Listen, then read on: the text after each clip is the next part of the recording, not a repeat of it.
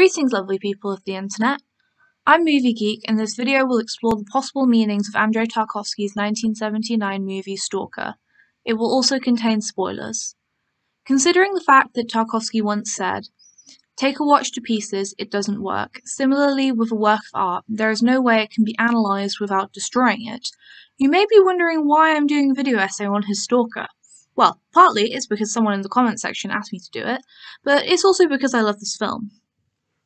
That being said, I feel it would be out of keeping with the spirit of the movie to say, yep, this is what Stalker is about, you're welcome. Therefore, please view this video as the opening to a discussion around the movie, which you're very welcome to join in the comment section. Rather than being an explanation, I'll give my personal interpretations, but it will be, by nature, reductive. So Stalker follows the journey of a professor, a writer, and a stalker, a nickname for illegal guides to the zone. However, as a thought experiment, you could replace professor with scientist, writer with artist, and stalker with holy man. Wait, what? The guy is literally a criminal, I hear no one shout. No, hear me out. Throughout the movie, the stalker talks about how this room, which he's never entered or seen do anything, brings hope and joy, while places like the meat grinder he fears, despite nothing ever happening in them. In short, he has faith and wants to use it to help people.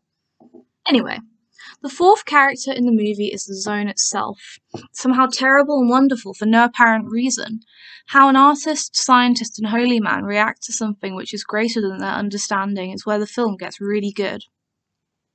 A scientist who has devoted his life to understanding the world fears the incomprehensibility of the zone in the room and ends up trying to destroy it. The artist, who is bored by the banality of life, is intrigued by something he can't understand, but eventually is overcome by how terrible it is to experience something which is beyond his understanding of reality. The holy man, however, has faith, not only in the zone but in the spirit of humanity to use it for good. His ability to help people through his faith gives his life meaning, but when he leaves the zone he becomes depressed and frustrated with reality, hence the monochrome. By having these three archetypes travel together, Tarkovsky lets them discuss their own ideas in relation to the zone and what it means for reality and the way we experience it, resulting in some truly fascinating discourse.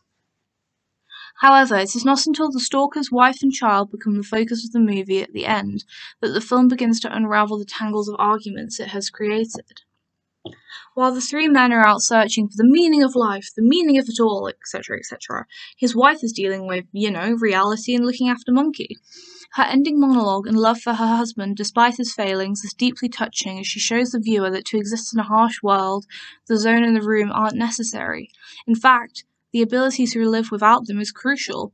Reality is harsh and nasty and several other negative adjectives, but, judging by the state her husband is in by the end of the movie, trying to escape it, whether through art or faith or science, is even more dangerous. To further this, Monkey appears to see the world outside the zone in colour and can move objects with her mind. Pretty neat trick. Anyway, I personally interpreted this as suggesting that the horror and beauty of what we don't understand is present in reality as well as in science, art and faith. In conclusion, engaging with the harshness, beauty and incomprehensibility of reality, not escaping from it, is the way forward. Thanks so much for watching. I'd love to hear your thoughts on Stalker.